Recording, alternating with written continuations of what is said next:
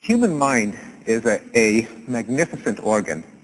It's allowed us to walk on the moon, to discover the secrets of life and the physical universe, and to play chess almost as well as a computer. But the mind throws up a major paradox. On the one hand, the human mind is an engineering masterpiece. No robot can see, move, speak and understand, or use common sense nearly as well as a human being.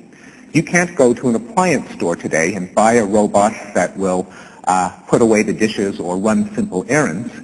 And the reason is that the mundane mental activity that we take for granted, such as picking up a plate or understanding simple instructions, turn out to be formidable engineering feats that no human engineer has been able to duplicate in silicon. On the other hand, for all its engineering excellence, the mind has many apparent quirks. For example, why is the thought of eating worms disgusting? They're a perfectly nutritious source of animal protein. Why does the male of our species do insane deeds, such as challenge each other to duels or to murder their ex-wives?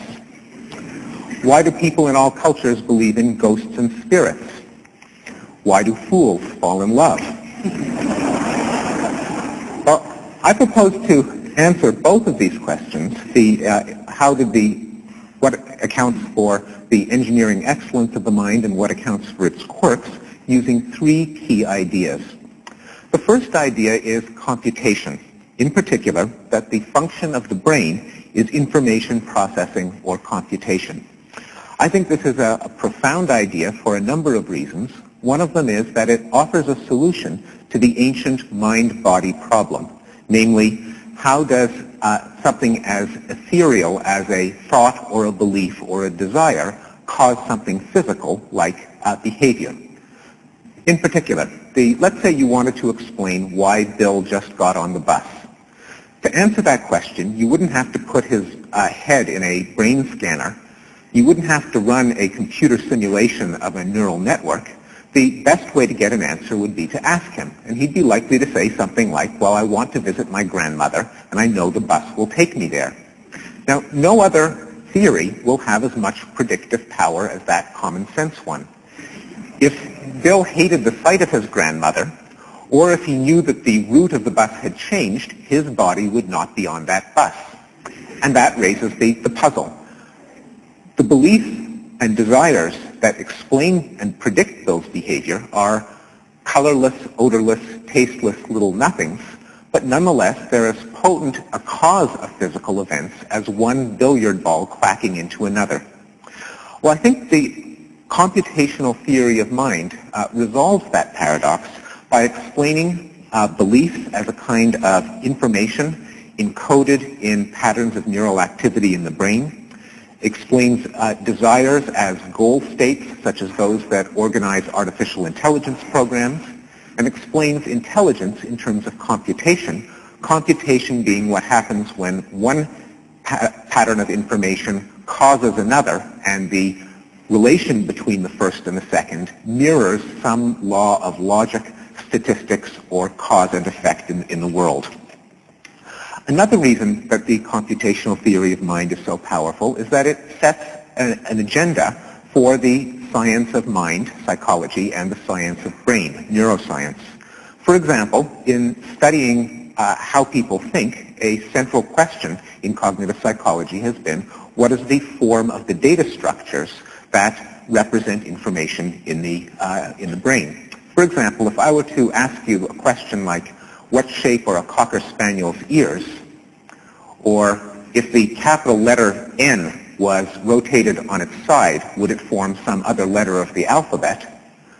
Most people report an experience that's like seeing these patterns in the mind's eye, and which I think can profitably be modeled as a kind of graphic representation in the head, not unlike those used in computer graphic systems. Similarly, in the direct study of the functioning of brain tissue, the computational theory of mind has posed the questions that brain scientists want to answer. An example is the current hot topic in brain science, the search for the neural basis of learning and memory. Well, of the thousands of metabolic processes in the brain, how will we know when we found the seat of learning and memory? Well, it's when we find a process that satisfies the requirement of being able to store and retrieve information. The computational theory of mind should not be confused with the computer as a metaphor of the mind, because it's undeniable that the human brain and the digital computer that you buy in a store are very different in many ways.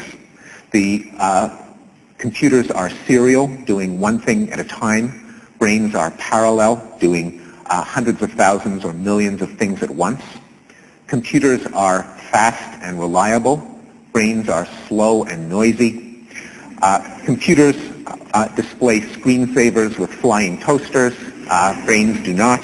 But the point isn't that the digital computer is literally a metaphor for the brain, rather that the explanation for how the hunk of matter that we call a computer and how the hunk of matter that we call the brain can accomplish intelligence have a fundamental principle in common, namely information processing. An analogy would be that we invoke the same laws of aerodynamics to explain what keeps airplanes in the air and what keeps birds in the air, but that doesn't commit us to an airplane metaphor for the bird and cause us to look to see whether birds have jet engines and complimentary beverage service and headphone jacks and so on.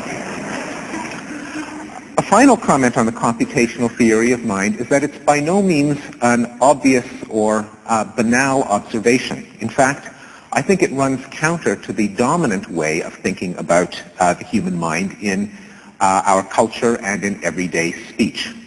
You're apt to hear the following kind of explanation of behavior in ordinary conversation. If only Fred had an outlet so he could let off steam, vent his hostility, and channel his rage rather than bottling it up, he wouldn't have exploded last Tuesday and shot up the post office.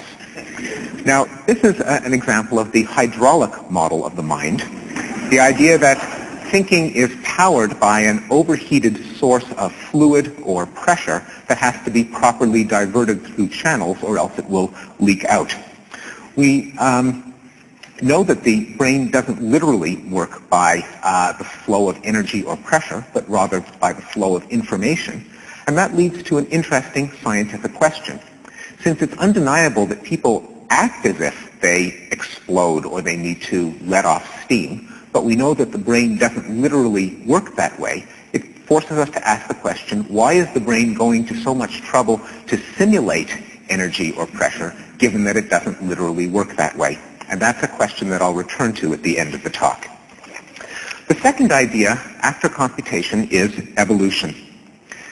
All over the living world, we are impressed by signs of complex design in the living world. The organs of animals and the parts of plants have improbable organization that brings about some unusual outcome. For the classic example being the eye, which has a lens and retina and iris and many unusual kinds of tissue, all precisely arranged to form an image on the light-sensitive surface at the back.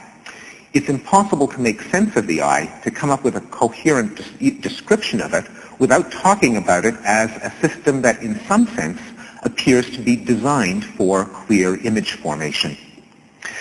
This makes much of physiology and anatomy a kind of reverse engineering, where if forward engineering consists of coming up with a goal and building a machine that carries it out, reverse engineering consists of finding a complex object and trying to infer the goal that it was designed to carry out.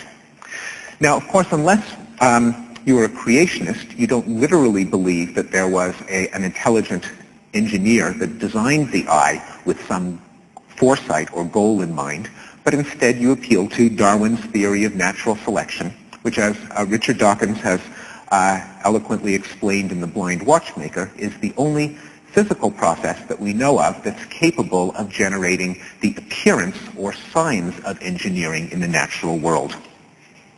Now, the human mind is a complex device showing signs of sophisticated engineering. A simple proof of that is the fact that despite decades of effort, human engineers have been unable to duplicate what the mind does in robots and computers.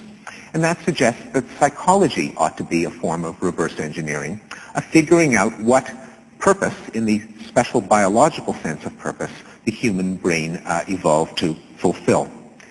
And since the kind of design that we see in the mind is not the work of an engineer with foresight, but rather a consequence of natural selection, it suggests that the ultimate answer to the question, what is the function of the mind, is survival and reproduction in the environment in which the mind evolved, and that would be the hunter-gatherer or foraging lifestyle in which we spent 99% of our evolutionary history until the very recent invention of agriculture in a small number of areas in the world just over 10,000 years ago.